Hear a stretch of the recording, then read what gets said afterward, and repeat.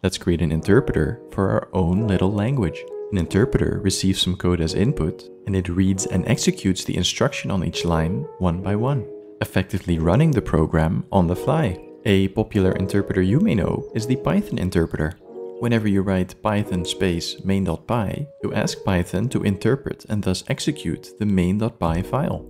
This is different from what you may know as a compiler, which also takes in code, but it then abstracts it, optimizes it, and lowers it to an intermediate language to then be translated to machine code. After compilation, the machine code can then be executed. Now that we know what an interpreter is and how it's different from a compiler, we need a language to interpret. The language we are going to create for our interpreter to read is a stack-based language, which means all its memory management is done on a so-called stack. A stack is just like an array, starting at index 0 and ending at index n-1. But unlike an array, we don't say things such as stack at index 3 is equal to 7, because a stack is a last in, first out data structure, relying on something called a stack pointer, which points at the top element of the stack, and two main operations, push and pop. As an example, we say push 10. This moves the stack pointer up one index and puts the 10 on that index. And if we want, we can repeat this with other numbers. The pop operation is the opposite. It returns the value that the stack pointer is pointing at and then moves the stack pointer down one index, effectively forgetting that 7 is on the stack. Now that we know how a stack works, we know how a stack-based language like ours manages its memory. So let's take a look at our language and its instruction set. You are already familiar with the first two, which are push and pop. In the description of the push instruction, you can see that we receive an opcode, which is the word push, and a number, which was the number 10 or 7 in our previous example. Let's look at two other instructions, add and sub. Add and sub work similarly, that in both cases only the opcode is needed, because they both pop the first two numbers from the stack and either add or subtract them from each other and push the result back on the stack. We then have the print and read instructions, where print is given by the opcode followed by a string literal, and it outputs that string literal to the terminal. For the read instruction, we only expect the opcode, and this allows the user to input numbers into our program. Finally, to make our language a little more interesting, we want to introduce branching and loops. And we do so by introducing labels. And having these labels allows for two more interesting instructions, namely jump when equal to 0 and jump when greater than 0. For both these instructions, we expect the opcode and a label. If we use the jump when equal to 0 instruction, we check whether the top of the stack is equal to 0, and if it is so, we jump to that label, which is a position in the code. If it is not equal to 0, we continue to the next instruction. Let's take a look at two example programs to gain a better understanding of how our language works. Here we have a program which checks whether two numbers are equal. First, we ask two numbers from the user, then we use the sub instruction to subtract them from each other, and then we use the jump when equal to 0 instruction and the label L1 to check whether the top of the stack is now equal to 0. When it's not equal to 0, we jump to the next instruction and print not equal and then halt to stop our program. If it is equal to 0, we jump to L1, print equal, and then halt to stop our program as well. Here we can see a more complicated program, which uses branching and labels in order to create a loop. And it does this in order to find out whether a given number is even or odd. The approach is as follows. Read the user input and put it on the stack. If the user input is 0, jump to L1 and print that it's even. If not, push 2 to the stack and subtract the 2 from the user input until the number is either 0 or smaller than 0. If the number is still greater than 0, we jump to the loop label and repeat the process of pushing 2 and subtracting 2 from the user input. If the number is eventually no longer greater than 0, it must then either be 0 and thus be even, or it must be -1 and thus odd. Now that we got to know our language a little better by looking at these two example programs, let's add these two programs to a file so we can use them to test our interpreter later. To write our interpreter, we're going to use Python, which is quite funny because it itself is an interpreted language. So we're gonna ask the Python interpreter to interpret our Python program, which is an interpreter which interprets our language. Let's get started writing the interpreter. When we run our interpreter, we're going to say interpret this file. So the first thing we do is we retrieve the program file path from the command line arguments.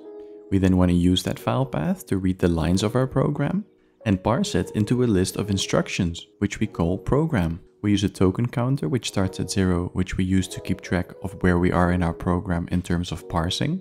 And we use the label tracker to keep track of which index in our program list a label is pointing to.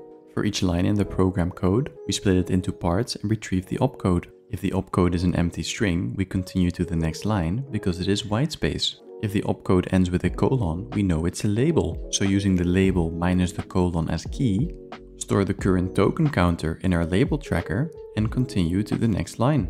Otherwise, we append the opcode to our program list and increase our token counter by 1. There are several instructions which are followed by an argument. So let's go ahead and parse those into our program list. If the opcode we encountered was push, we know that the next part on the line is our number. We can append that number to our program and increment our token counter. If the opcode is print, we expect a string literal. And because our string literal might contain spaces, it might have been split. So to extract the original string literal, we join the remaining parts with a space and remove the quotation marks. If the opcode is jump when equal to 0, we extract the label from the line parts and append the label to our program and increase our token counter. And we do the same when the opcode is jump when greater than 0. Let's now see where we are at and print the program we parse. To run our interpreter, we write Python interpreter.py program1.oll, which stands for our little language. Running this shows a list on screen containing all the program's instructions, which should be executed in order. In order to execute the instructions, we are going to need our stack to manage the program's memory. So let's create a class called stack, which has a constructor which takes in a size. The constructor then creates an array of that size, filling all the values with 0, and initializing a stack pointer which points to index -1. We create the function push, which takes in a number, increments the stack pointer, and inserts the number wherever the stack pointer is pointing. We also implement the pop function, which stores the number at the top of the stack, decrements the stack pointer, and returns the number that was at the top of the stack. Finally, we introduce an additional helper function, which we call top, which doesn't take any arguments and simply returns the top value of the stack without moving the stack pointer. Now that we created a class defining the stack and all the operations we can do on it, let's initialize a stack of size 256, and we also initialize the program counter to 0, which is the index of the instruction we are currently at in our program list. Now that we've initialized a specific stack, and we have our program counter pointing at the instruction that we need to execute, we say that we want to keep running the program as long as we don't encounter the halt instruction. So while that is not the case, we read the expected instruction opcode and increase the program counter, and then we have an if statement for handling each opcode. For the push instruction, we take the number that the program counter is pointing at, increment the program counter, and push the extracted number to the stack. For the pop instruction, we simply call stack.pop. For the add instruction, we pop 2 numbers from the stack and push their sum. For the sub instruction, we also pop 2 numbers from the stack and push the result of subtracting the first number from the second number. If the instruction is print, we read the string literal at the program counter, increment the program counter, and print the string literal to the terminal. If the instruction is read, we read a number as input from the user and push that number to the stack. If the instruction is jump when equal to 0, we store the value at the top of the stack. And if that value is equal to 0, we set the program counter equal to wherever the label tracker says that the label is pointing. Otherwise, we increment the program counter to move to the next instruction.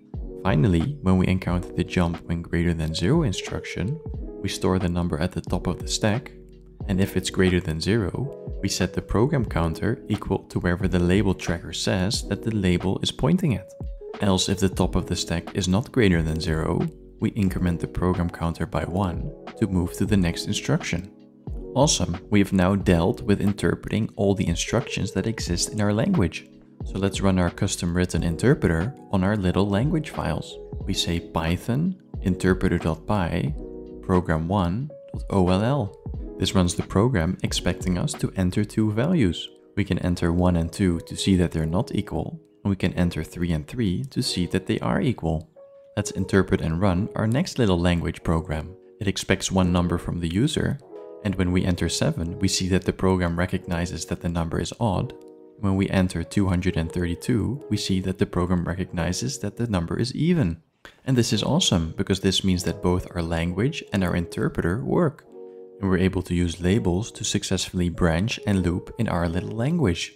I hope you learned something new in this video and had fun learning how to create a new language and an interpreter for that language. If you did, please leave a like. And if you want to see more content like this or see me expanding the language and interpreter, consider subscribing. Have a nice day. Peace.